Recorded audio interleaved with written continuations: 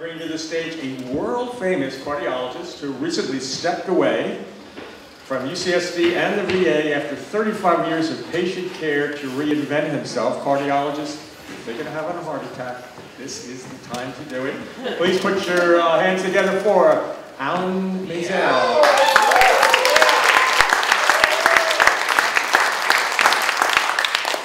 Thank you.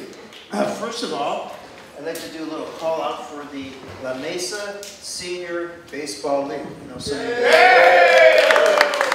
thanks for coming. You can tell who they are if you look over there. In one hand they have a mitt, the other they have their urinary catheter and their bladder pouch. You know, it's senior, and that's how we keep the baseball field irrigated. So, hey,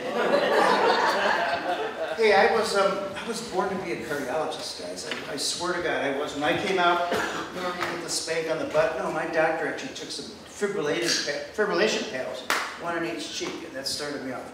And when I was just a teenager, people started to crash and burn in front of me. Cardiac arrest in front, and it's continued to this day.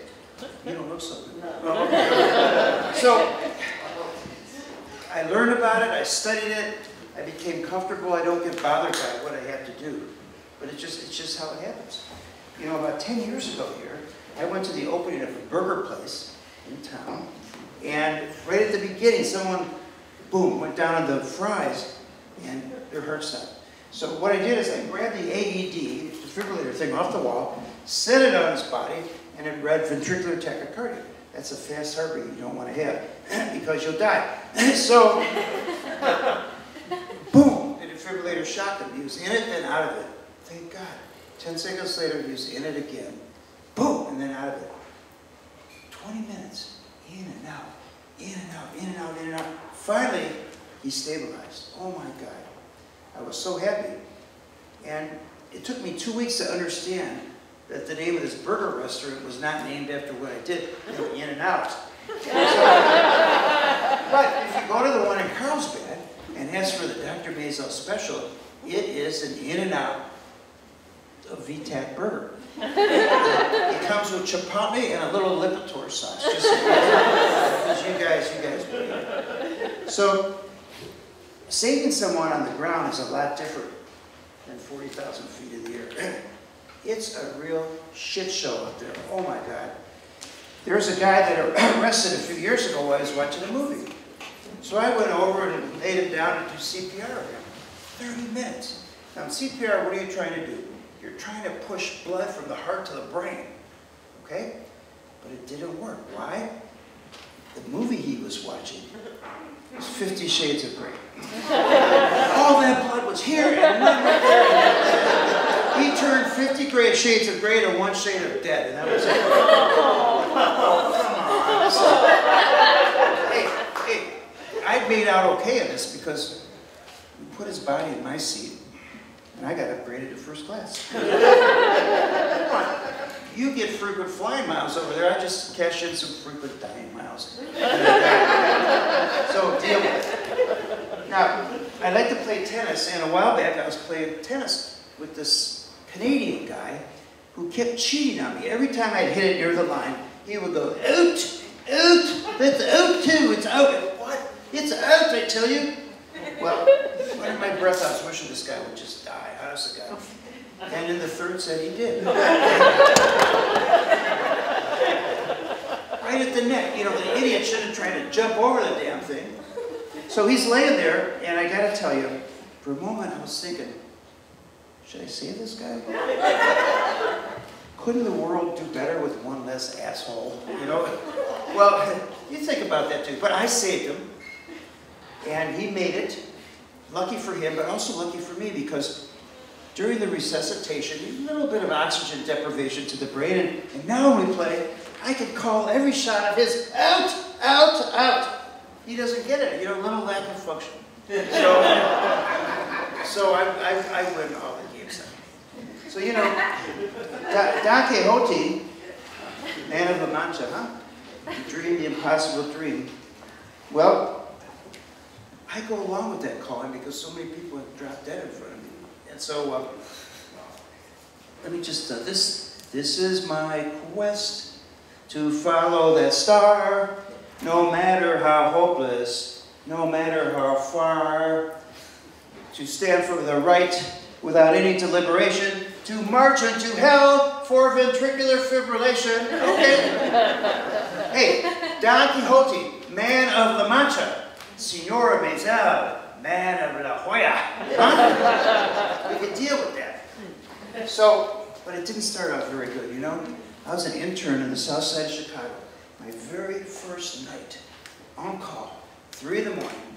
There goes the loudspeaker. Code blue, room 343, code blue 343. I jumped out of the bed, and like Don Quixote, I mounted my steed, I galloped in the room, opened the door, turned on the light, and there's a guy laying there.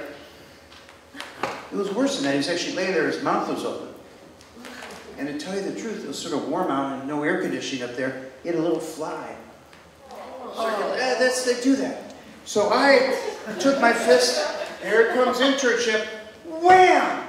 And just as I live, please live, he sat up and punched me in the face. And just as he did that, the loudspeaker came back, correction, code blue, room 345, not room 343. First day of internship. You know, mistakes happen. I'll tell you, when I was a medical student at the University of Michigan, we had this old German lady neurologist take us on the wards. She wanted to demonstrate that tertiary syphilis you can lose all genital pain. All your nerves go out.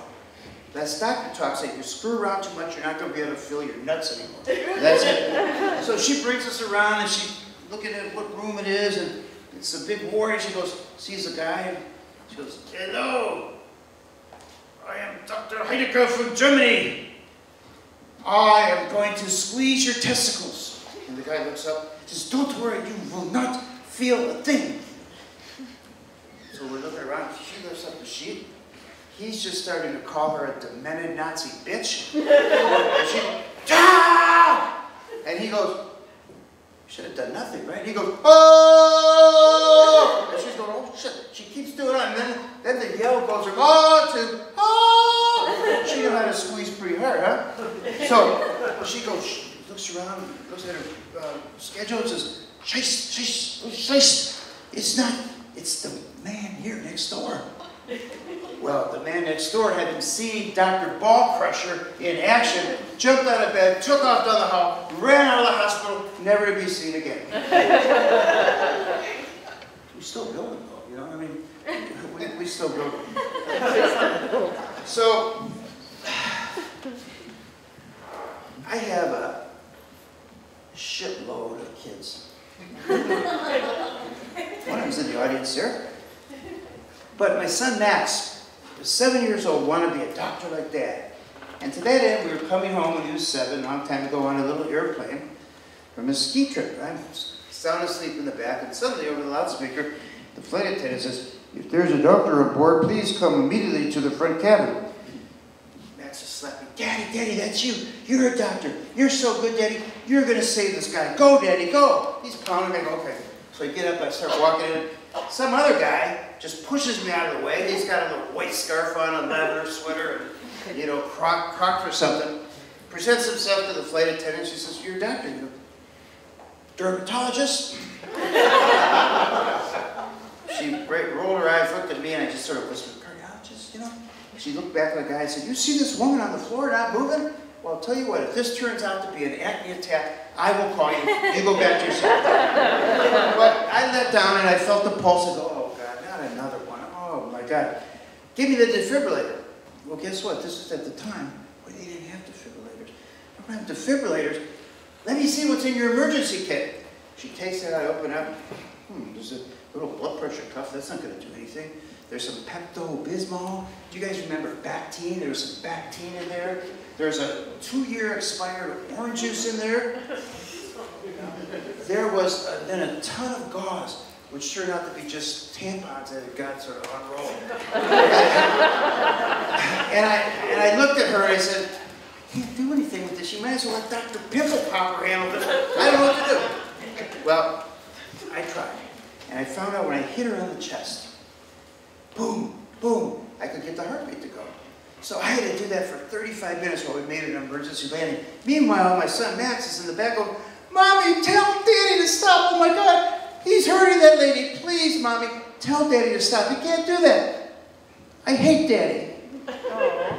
Well, after 35 minutes, I wasn't so fond of him either. Well, later, he's now a psychologist. What is that talk? And in fact, go figure, and in fact, 2 other daughters who were too young to see boom, boom, are now in medical school. Oh my God. I guess the moral of the story is, don't have your kids around if you're going to mess around with patients. But the other moral is, thank you guys for letting me mess around with patients.